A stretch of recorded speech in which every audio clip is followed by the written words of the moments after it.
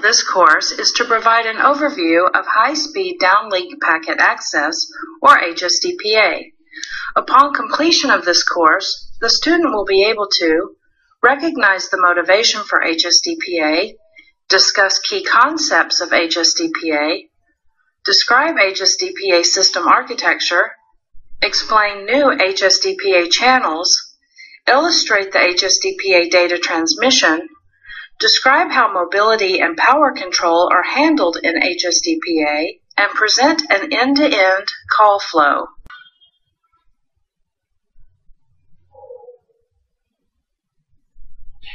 In this topic, we will define HSDPA, discuss packet data characteristics, recognize the motivation for HSDPA, identify HSDPA in the UMTS evolution path, summarize the characteristics of HSDPA, and present a high-level view of HSDPA data transmission.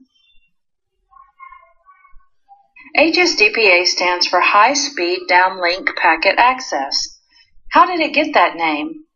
HSDPA provides peak data rates of 14 megabits per second in the downlink. Therefore, it is considered high speed. The focus of HSDPA is only on the downlink.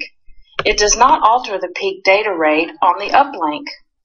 HSDPA is designed exclusively for packet data. It does not interfere with circuit switched voice or data services. The HSDPA solution is primarily a radio access solution. The impact on the core network is minimal, while significant enhancements are made to the radio interface. Let's visit our friend Max Mobile, an executive at Futureland Electronics. Max is traveling on a train and is contacted by his colleague to preview a presentation for an important customer. Max establishes a connection to his office's enterprise network and chooses a web link to download the multimedia presentation. This starts a streaming video session to his mobile phone, and he provides feedback using an electronic whiteboard. Data traffic of streaming applications is asymmetric. In other words, traffic rates in both directions are not the same, and there is no correlation between different rates. When Max downloads a video, there is a lot of information being downloaded to his phone, but very little information is sent up to the server. HSDPA is designed to address the asymmetric data services where a significant amount of data transfer occurs in the downlink, but a relatively small amount of data transfer occurs in the uplink.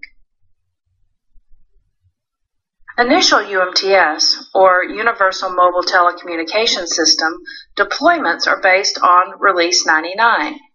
HSDPA is a Release 5 feature. Another Release 5 feature is the IP Multimedia Subsystem. IP Multimedia Subsystem is a core network system that allows for a variety of multimedia services. Point the arrow to a specific release to see the basic features provided by a given release. HSDPA utilizes exactly the same bandwidth as Release 99 of the UMTS system. Both Release 99 users and HSDPA users can share the same RF bandwidth. HSDPA supports both voice and data users in the same bandwidth simultaneously. Voice users utilize Release 99 channels, while HSDPA-capable UEs are able to use either a high-speed HSDPA channel or a medium-speed Release 99 channel. HSDPA supports the maximum peak user data rate of 14 megabits per second on the downlink. HSDPA reuses Release 99 core network architecture and does not introduce any new network component. HSDPA is fully backward compatible with Release 99. In other words, a Release 99 UE can obtain services in a cell that supports HSDPA. Similarly, an HSDPA-capable UE can work in a Release 99-capable cell.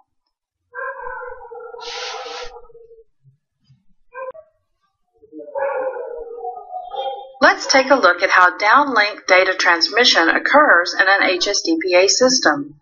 This is a high-level view. All the UEs, or user equipment, in a cell send the channel quality reports to the node B.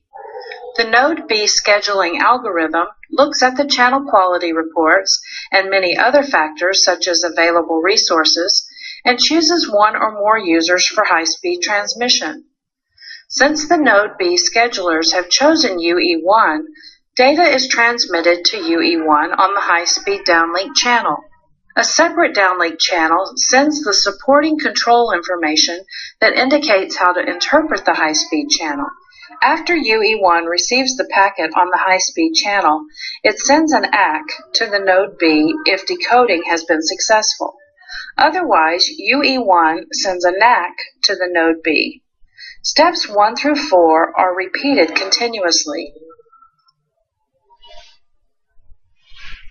Let's compare peak user data rates and average cell throughputs for Release 99 and Hsdpa. The peak downlink data rate in Release 99 is 2 megabits per second, while the average cell throughput is around 300 to 400 kilobits per second. The peak downlink data rate in Hsdpa is 14 megabits per second, while the average cell throughput is expected to be around 1 to 6 megabits per second. But how about the uplink situation? The peak uplink data rate in Release 99 is 2 megabits per second, which is the same as the peak downlink data rate. The average cell throughput in the uplink is around 300 to 400 kilobits per second. Since Hsdpa does not influence the uplink data rates, its uplink performance is similar to the performance of Release 99.